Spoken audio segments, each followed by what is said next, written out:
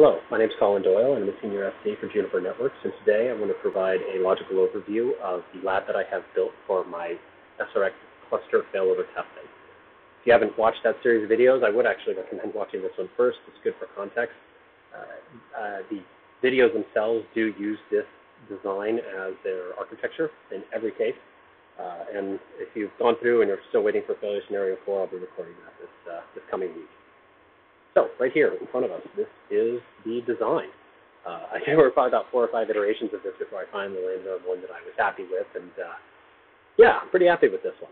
So in this case, I'm trying to replicate a common branch firewall cluster failover scenario where I've got a pair of, here at the bottom, physical VSRX 340s, actually right here by my left knee right now as I record this. They're clustered together. Southbound, I've got a pair of EX4200s reflected as a virtual chassis using a combination of redundant Ethernet coming out of the SRXs and link aggregation control protocol to provide diverse multiple paths across both of the SRX cluster nodes. It's very highly available in this type of design for the LAN side of things.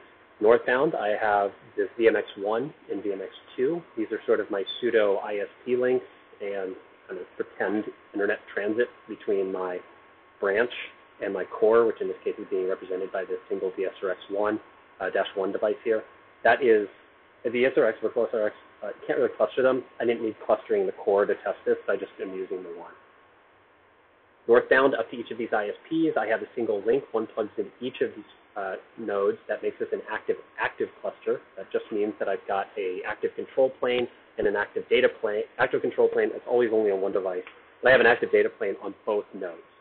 The one consideration you might have here, if you're considering want to do this kind of design, is that there can be a certain amount of Z-routing as traffic comes in through this link here and crosses this cluster link, this data fabric link, over to where the control plane is, or wherever one of the links downstream. In this case, these links are active. These are not. So anything that would come in through this VMX2 path would have to actually cross over. If these links were active, and traffic came in here and it was going southbound, it actually wouldn't trombone through node 0. But it's just a consideration. If you have questions about how that might impact your design, talk to your local Juniper expert, talk to your SC, talk to your partner. There are reasons to do that. There are reasons you might want to avoid it, and there's some considerations in either case. Moving on, I've got BGP peering going here between these two devices, and then of course from these devices up into this VSX1. I'm also running a GRE tunnel across this link and across this link so that I have a peer going from this SRX cluster. Remember, single control plane, so don't think that this is peering with node 0 and node 1. It's just peering with wherever the control plane is, which by default is going to be node 0 in my design. And then coming back up here to the SRX1 across these different paths. And that allows me to pin traffic to a certain path based on where I define my next hop, whether it's this tunnel here or this tunnel here. And I'm doing that through a combination of AS prepending and local preference on the SRX1 and the SRX cluster. That way I know I have control over where my paths are. And so when I do a failover, I know that I am not already on the link that I think I'm failing over to. And when you think about what I am failing over, it is this. So at the start of every test, this blue line represents the connection that I've made from this test PC, which is the one I'm on right now, up to the Windows box that's in the other room, which is this test PC in the upper left-hand corner.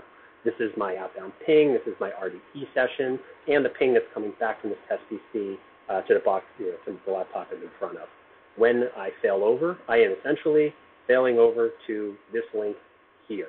So all the times that you see, based on the scenario, it's just the amount of time it takes for this blue line to move over to this side. And that's the long and short of it. Feel free to take a screenshot here. I will, like I said, do deep dives on all these configs at a later time on other videos, but for now, I wanted to get the logical design out of the way just so you have a reference point if you're going through the cluster failovers. Any questions, leave them in the comments. Any requests, do the same, and I will see you in future videos.